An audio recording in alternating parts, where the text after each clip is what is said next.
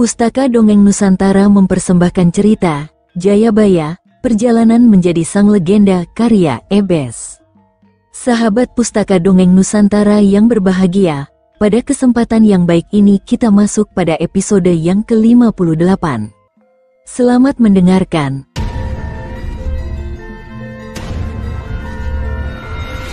Wah, ternyata cantik sekali putrimu, Adipati Wangsakerta.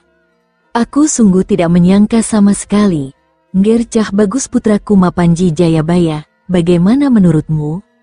Ucap Prabu Bameswara sembari menoleh ke arah Jaka Umbaran alias Mapanji Jayabaya yang sedari tadi hanya diam saja. Semua punggawa istana Kadipaten Lewa langsung kaget setengah mati mendengar penuturan sang Maharaja Panjalu ini. Bahkan Adipati Wangsakerta pun sampai terlonjak dari tempat duduknya. Mohon ampun Gusti Prabu, pemuda ini adalah Adipati Wangsakerta tak berani meneruskan omongannya karena takut salah bicara. Kenapa Adipati Wangsakerta? Aduh, aku sampai lupa memperkenalkan dia. Rupanya umur memang tidak bisa menipu, hehehe. Dengarkan semua punggawa istana Kadipaten Lewa, ini adalah putraku Mapanji Jayabaya yang telah lama hilang.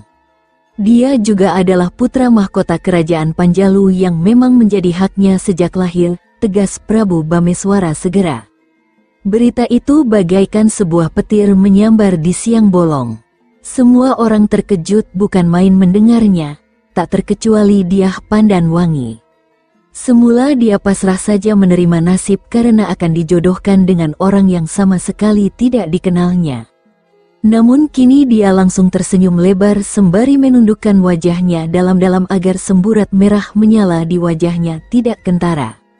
Sejak memasukkan pendopo agung istana Kadipaten Lewa, Dyah Pandanwangi memang telah memperhatikan sosok pemuda tampan yang duduk di kursi sebelah kiri singgasana meskipun hanya sekilas lalu saja, namun dia tidak berharap banyak selain pasrah dengan keadaan. Dan rencana perjodohan ini sungguh-sungguh di luar perkiraan semua orang. Putra mahkota Kerajaan Panjalu, hamba tidak berani kalau begitu. Semua keputusan ada di tangan Gusti Pangeran Mapanji Jayabaya. Adipati Wangsakerta segera menghormat usai berbicara. Keringat dingin mulai membasahi dahi penguasa Kadipaten Lewa ini. Dia menjadi ketakutan sendiri, memaksakan kehendak kepada calon penguasa Kerajaan Panjalu selanjutnya sama seperti menggali lubang kubur sendiri. Nak Mas Pangeran Jayabaya, ayo berikan keputusanmu. Ini adalah awal dari proses pembelajaranmu sebagai seorang calon raja. Kau harus berpikir masak-masak jika ingin memutuskan sesuatu, ucap lembut Ratu Dyah Candrakirana sembari tersenyum ke arah Jaka Umbaran. Tak hanya Prabu Bameswara maupun Ratu Dyah Candrakirana yang menatap ke arah Jaka Umbaran alias Mapanji Jayabaya, tapi semua orang yang ada di tempat itu juga menunggu apa yang akan menjadi keputusan penerus tahta Kerajaan Panjalu ini. Jaka Umbaran alias Mapanji Jayabaya menghela nafas berat. Beban yang dia rasakan sekarang ibarat sebuah gunung yang diletakkan di atas punggungnya. Usai menarik nafas dalam-dalam, dia kemudian berkata, "Baiklah, saya juga tidak ingin mengecewakan semua orang. Saya terima hadiah sayembara ini, tapi dengan satu syarat." "Apa syaratnya?" "Nak Mas Pangeran, cepat katakan, jangan buat biungmu ini penasaran," ucap Ratu Dyah Candrakirana yang tak sabar menunggu jawaban dari sang putra.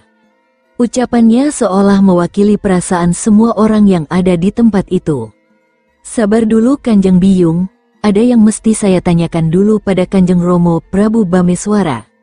"Kanjeng Romo Prabu, apakah Romo Prabu mendengar tentang adanya pergolakan politik di Paguhan yang berujung pada pergantian pucuk kepemimpinan di sana?"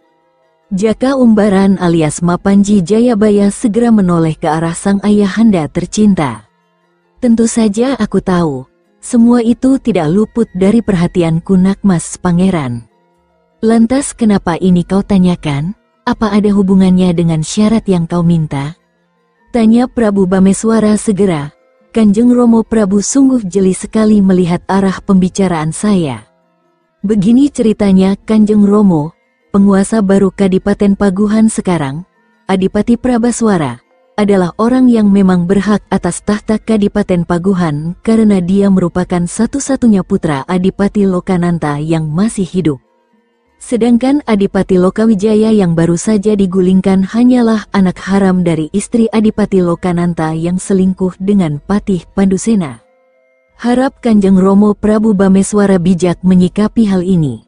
Sedangkan syarat saya untuk menerima hadiah ini adalah saya ingin meminang Dewi Rengganis putri dari Adipati Prabaswara sesuai dengan janji saya kepadanya ketika meninggalkan Dewi Rengganis di Paguhan tempo hari. Saya tidak ingin menjadi orang yang tidak menepati janji. Jika syarat ini diterima, saya akan senang sekali untuk menerima hadiah sayembara ini, namun jika syarat ini tidak bisa diterima, mohon maaf jika terpaksa saya harus menolak. Sekarang semua terserah pada Nimas Diah Pandanwangi, ucap Jaka Umbaran sembari menghela nafas panjang mengakhiri ceritanya sekaligus syarat yang mesti dilakukan oleh pihak Istana Kadipaten Lewa. Mata semua orang langsung tertuju pada Diah Pandanwangi yang duduk bersimpuh di samping Adipati Wangsakerta. Pandanwangi, bagaimana menurutmu? Romo hanya bisa berharap agar kau bisa bijak dalam memutuskan nasibmu sendiri, ucap Adipati Wangsakerta segera. Mendengar pertanyaan itu, Diah Pandanwangi dengan anggun memberikan hormat kepada Prabu Bameswara sebelum berbicara. Kalau itu yang menjadi syarat mutlak dari Gusti Pangeran Mapanji Jayabaya, Pandanwangi tidak keberatan. Menjadi seorang anak punya tugas untuk mengangkat martabat keluarga. Jika jalan ini adalah jalan terbaik untuk keluarga Kadipaten Lewa, maka Pandanwangi siap untuk melakukannya. Mendengar jawaban Diah Pandanwangi itu, Adipati Wangsakerta langsung menghela nafas lega sembari tersenyum lebar. Bagaimanapun juga, bisa berbesan dengan keluarga Kerajaan Panjalu merupakan impian setiap kepala daerah sebab dengan menjalin ikatan kekeluargaan dengan Istana Kota Raja Daha, maka derajat mereka pun pasti akan naik dan dihormati oleh para pejabat negara yang lain. Ini merupakan sebuah kebanggaan tersendiri bagi Adipati Wangsakerta. Kalau begitu, secepatnya mohon Gusti Prabu Bameswara mengundang Adipati baru Paguhan itu ke Istana Kota Raja Daha untuk melangsungkan pernikahan antara Gusti Pangeran Mapanji Jayabaya dengan putri dari Paguhan. Pada hari yang sama pula, Gusti Pangeran pun juga harus menikahi putri hamba sebagai tanda pembuktian janjinya saat ini. Bukankah begitu, Gusti Prabu? Ucap Adipati Wangsakerta sembari tersenyum penuh arti. Ya, tentu saja Adipati Lewa. Esok pagi, aku akan pulang ke Kota Raja Daha. Sesampainya di sana, aku akan mengutus seorang bawahan untuk memanggil Adipati Paguhan berikut putrinya. Saat yang sama pula, kau juga harus datang bersama calon menantuku ini, jawab Panji Tejo Laksono alias Prabu Bameswara yang langsung disambut dengan senyum lebar dari setiap orang. Setelah acara ini rampung, Adipati Wangsakerta segera mengantar rombongan Istana Kota Raja Daha ke balai tamu kehormatan yang disediakan untuk bermalam rombongan itu. Sebuah bangunan megah yang dibangun di dekat Taman Sari Keraton ini, nampak kokoh berdiri. Di sanalah, rombongan Prabu Bameswara menghabiskan malam. Waktu terus bergulir tanpa henti, seolah tidak lelah menapak perubahan zaman. Sore berganti senja dan senja pun segera digantikan dengan malam yang gelap dan dingin. Angin sepoi-sepoi yang bertiup dari lereng Gunung Lawu, menjadi peneduh hati setiap insan manusia yang sedang dilanda asmara. Sejak persetujuan pernikahan mereka dinyatakan, Diah Pandanwangi terus memikirkan sang lelaki yang akan menjadi pendamping hidupnya itu. Saat perjamuan besar di Sasana Boga Istana Kadipaten Lewa, sang Sekar Kedaton Istana Kadipaten Lewa ini terus berulang kali mencuri pandang ke arah sang calon suami. Pria tampan dan rupawan itu pun sesekali membalas lirikan mata Diah Pandanwangi hingga mata mereka beradu pandang.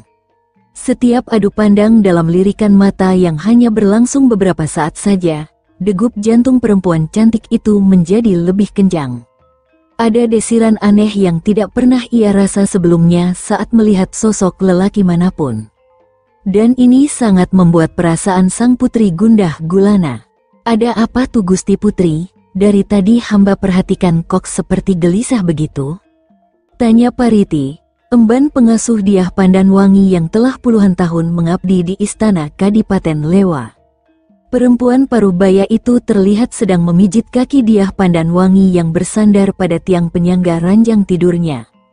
Aku bingung dengan diriku sendiri, Bibi Pariti. Pikiranku terus saja terpaku pada sosok Gusti Pangeran Mapanji Jayabaya. Setiap mataku ingin ku pejamkan, sosoknya selalu hadir dalam kepalaku. Ada apa dengan diriku ini? Padahal ini kali pertama aku berjumpa dengannya, ucap Diah Pandanwangi sembari menatap sayu ke arah emban pengasuhnya itu. Gusti Putri sudah dewasa, jadi wajar jika merasakan hal seperti itu. Semua orang pasti mengalaminya loh, itu adalah cinta pada pandangan pertama. Pariti tersenyum penuh arti. Maksudnya itu bagaimana sih Bibi? Aku tidak mengerti sama sekali, tutur polos Diah Pandanwangi. Ya namanya perjalanan hidup, pasti akan menemukan tambatan hati tuh Gusti. Gusti Putri akan merasa nyaman bila ada di dekatnya, tak ingin pisah walaupun sebentar juga selalu ingin mengabdikan diri pada orang itu. Itulah yang dinamakan cinta Gusti Putri. Setiap insan pasti akan pernah merasakannya, ada yang gagal menjalaninya, ada juga yang berhasil dan hidup bahagia bersama sang pujaan hati. Gusti Putri ini termasuk orang yang beruntung loh, wong calon suaminya adalah seorang pangeran tampan. Putra mahkota malahan, hamba yakin kelak Gusti Putri akan bahagia bersama Gusti Pangeran Mapanji Jayabaya, ucap bijak Pariti sambil tersenyum penuh arti. Tapi seorang pangeran apalagi kalau dia adalah calon penerus tahta Kerajaan Panjalu, pasti akan banyak punya perempuan lain, Bibi. Bagaimana caranya aku harus menerima kenyataan pahit itu dan bisa hidup bahagia? Kembali Diah Pandanwangi menghela nafas panjang. Kuncinya cuma dua, Gusti Putri, ikhlas dan sabar. Jika Gusti Putri bisa menjalankan keduanya, hamba yakin bahwa kebahagiaan akan menjadi milik Gusti Putri Diah Pandanwangi. Mendekati petuah bijak dari Pariti sang emban pengasuhnya, senyum lebar terukir di wajah cantik Diah Pandanwangi. Dia semakin yakin dengan perasaan cintanya yang kini telah ditambatkan pada sang pangeran mahkota Kerajaan Panjalu. Malam terus bergerak menuju akhir menjelang pagi tiba. Hujan deras tiba-tiba mengguyur kawasan kota Kadipaten Lewa. Musim penghujan yang mulai datang membuat seluruh wilayah Kerajaan Panjalu sering terjadi hujan deras. Sampai pagi tiba pun, hujan deras masih juga belum ada tanda-tanda mereda, seolah-olah ingin menumpahkan seisi langit ke kawasan yang berada di antara kedua kaki gunung yang menjulang tinggi ini. Resi Simharaja terus memandangi rinai hujan deras dari bawah atap serambi tempat bermalamnya. Lelaki parubaya bertubuh kekar itu segera mengernyitkan keningnya dalam-dalam saat melihat gendol masuk ke dalam serambi sambil membawa daun pisang sebagai payung. Lelaki bertubuh tinggi besar ini segera mengibaskan pakaiannya yang basah terkena air hujan. Main hujan-hujanan endol, masa kecilmu kurang bahagia. Celetuk Resi Simharaja yang seketika membuat gendol melotot ke arahnya. Main hujan-hujanan gundulmu itu, macan tua, kalau tidak ada perintah dari Ndoro Pendekar maksudnya Gusti Pangeran Mapanji Jayabaya. Mana mungkin aku mau kemari lari-larian di tengah derasnya hujan begini? Enak saja, ujar gendol sambil terus mengomel tidak karuan. Memang apa perintah dari Gusti Pangeran, Endol? Tanya Resi Simharaja segera, mau tahu saja urusan orang lain. Siap-siap aja, setelah hujan reda, kita berangkat ke kota Raja Daha. Selepas berkata demikian, gendol segera melangkah pergi menuju ke arah lorong yang menuju ke belakang. Tak lama kemudian, dia sudah menghilang di balik pintu. Dasar aneh, menjelang waktu sepenggal matahari naik di langit timur, hujan deras ini mereda dan tak lama kemudian, matahari pagi muncul bersinar menerangi seisi bumi. Meskipun tidak secerah biasanya, namun cukup menghangatkan udara di sekitar kota Kadipaten Lewa.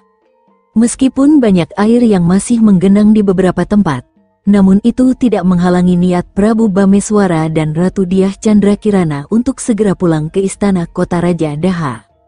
Keberangkatan mereka ke arah Daha diantar oleh Dyah Pandanwangi dan keluarga besar Adipati Wangsakerta hingga ke pintu gerbang istana. Mantri Narmada dan Tumenggung Ugrasena pun ditugas untuk mengawal rombongan sang raja, menggantikan posisi Akuwu Empu Winarka. Sebanyak 100 orang prajurit pilihan dijadikan sebagai pengawal rombongan itu hingga ke kota Raja Daha. Dyah Pandanwangi terus menatap ke arah rombongan itu yang bergerak menuju ke arah timur. Dia terus menunggu mereka hingga menghilang di balik keramaian jalanan kota Kadipaten Lewa. Bersabarlah sebentar, Pandanwangi. Aku yakin, kelak kaulah yang akan menjadi ibu dari penerus tahta Kerajaan Panjalu. Kejayaan besar keluarga kita tergantung padamu, ucap Adipati Wangsakerta sembari menepuk pundak putri tercantiknya itu dengan tersenyum lebar. Dyah Pandanwangi hanya mengangguk saja tanpa berbicara sepatah kata pun. Selepas meninggalkan kota Kadipaten Lewa, rombongan Prabu Bameswara bergerak menuju ke arah Kadipaten Anjuk Ladang yang terletak di timur Kadipaten Lewa. Munculnya rombongan yang terdiri dari para prajurit ini sontak memantik perhatian dari para penduduk di sepanjang jalan yang mereka lewati. Semuanya menghormat pada rombongan itu karena melihat lambang istana kota Raja Daha terpampang jelas di bendera yang dibawa oleh prajurit yang paling depan.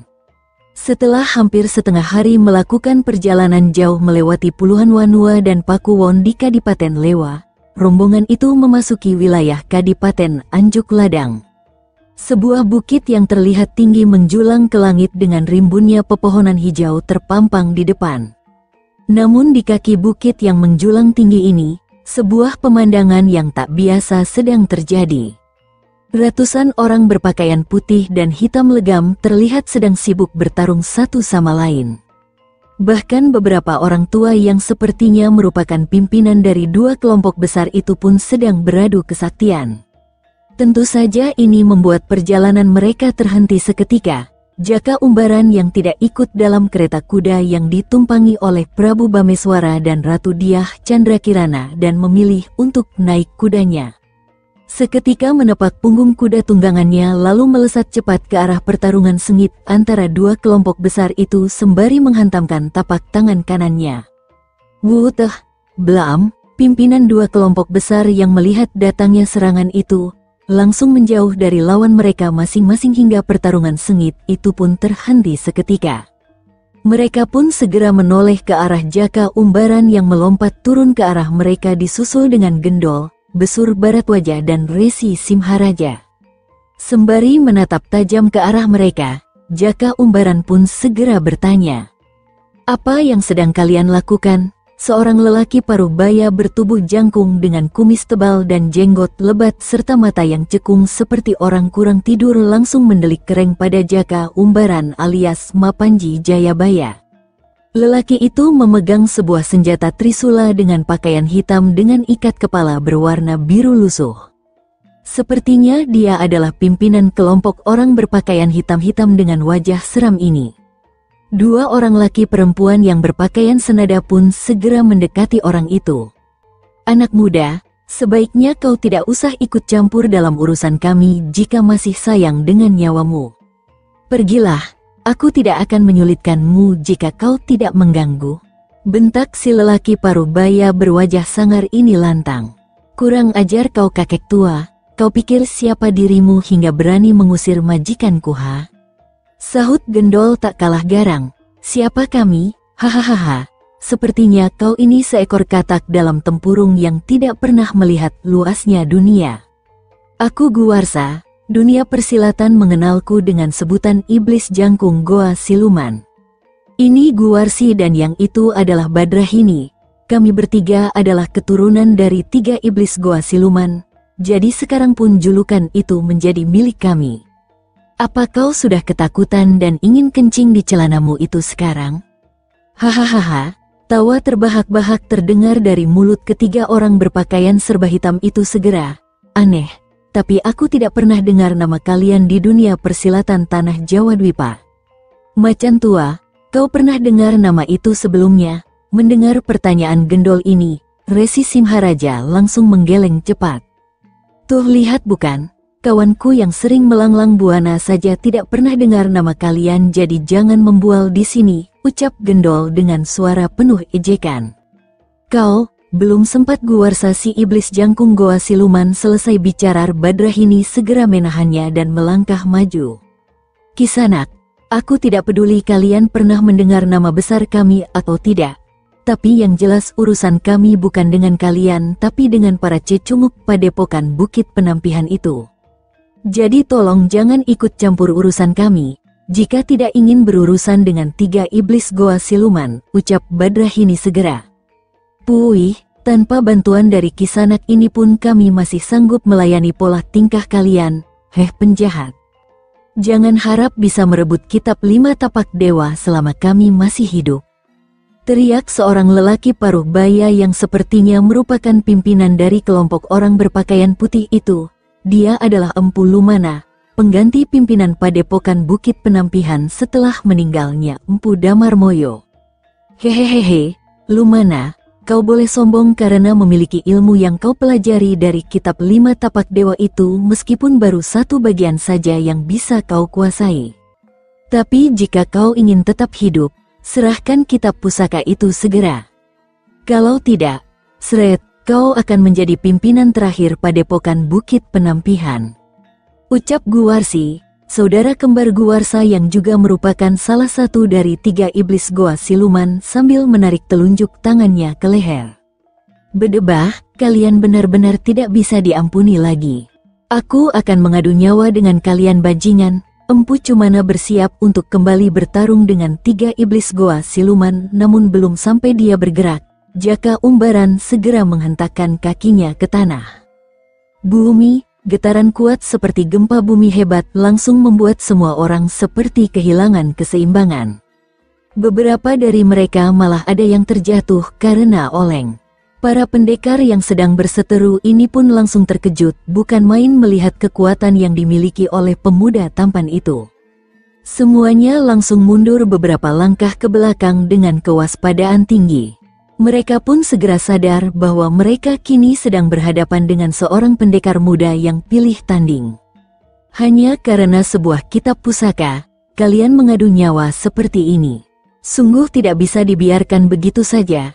Hentikan pertikaian kalian jika tidak ingin aku terpaksa turun tangan.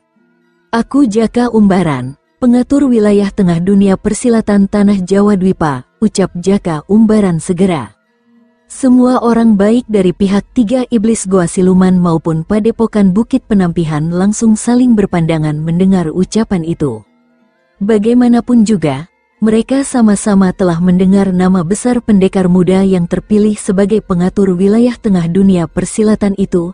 Kini mereka sendiri melihat langsung kemampuan bela diri anak muda yang namanya sedang naik daun ini. Takut jika mereka tidak bisa melihat matahari pagi terbit esok hari, 3 iblis goa siluman pun langsung mundur. Hari ini kami 3 iblis goa siluman mundur, Empu Ludra. Tapi ingat suatu saat kitab pusaka itu pasti akan jatuh ke tangan kami. Semuanya, kita mundur. Ucap iblis jangkung goa siluman sembari berbalik badan meninggalkan tempat itu.